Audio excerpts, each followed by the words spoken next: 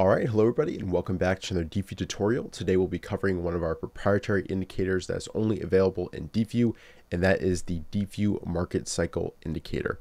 This is pretty configurable, and basically what it does is it allows you to define, based on the moving averages, a market cycle on a particular stock or symbol. Right now I have it defined as when we're above a rising 21 EMA, we are in an uptrend. You can see the cycle increases day by day. And then when we cross below that moving average, then a down cycle begins. So let's actually zoom in right here to show this a little bit more easily. And you can see we break above the 21 EMA right here, and we begin a new market cycle until eventually we close below it right on this day for one day. And then we have a short-term uptrend, up cycle here. And then once again, we start a down cycle, and we can see it's been a lot choppier here over the past few months or so. But our goal obviously is to catch a move like this, where we get above the 21 EMA, start a longer term market cycle. And this is where we can really make progress trading, to the long side, growth stocks. And that's when we're going to make the most progress in our portfolios. So again, just very briefly, when we get above a rising 21 EMA, we begin a market cycle uptrend. And this indicator just kind of helps you stay on top of, where are we in the cycle? How long has this cycle been going on? And also, how choppy are we? Are we in a sustained cycle, or do we have a lot of ups and downs, which is much more suggestive of a corrective environment? So opening up the settings, you can see you can change the colors of the cycle, the down cycle, also the main chart background, all of these, the baseline as well. And you can also see you can turn on and off the stress test. And right now I have this turned off, or actually turned on, and now it's turned off and now back on again.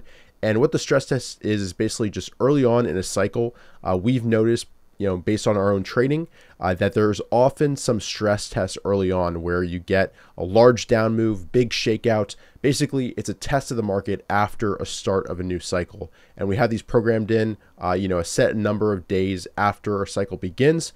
But in the future, we'll be iterating and adding some additional logic to make sure that it's a day like this where we get a big shake and, a test of convictions.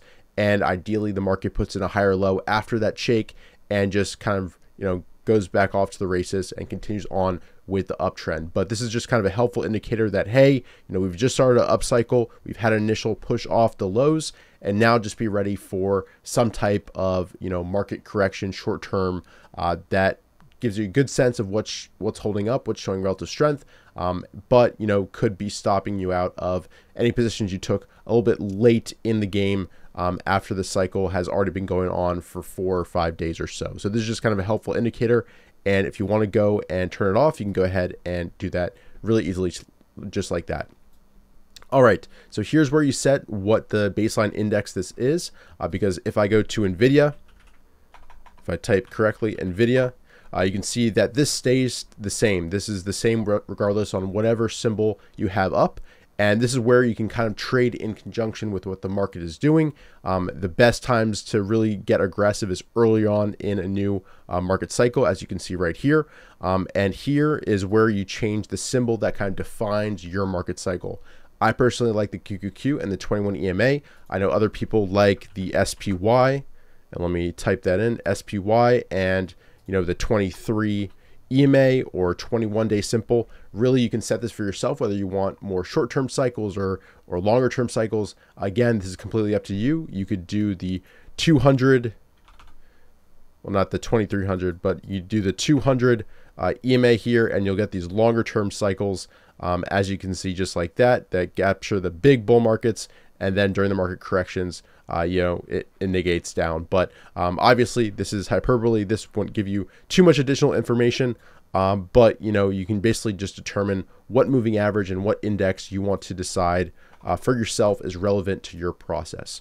So that pretty much is it for the market cycle. Basically, again, this is to help basically make sure that you're trading in conjunction with the market trend.